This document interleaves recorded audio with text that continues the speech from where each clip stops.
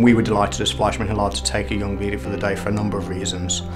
At a personal level, my own career progression is one of people giving me opportunity and being fortunate enough to take those opportunities and learn from them.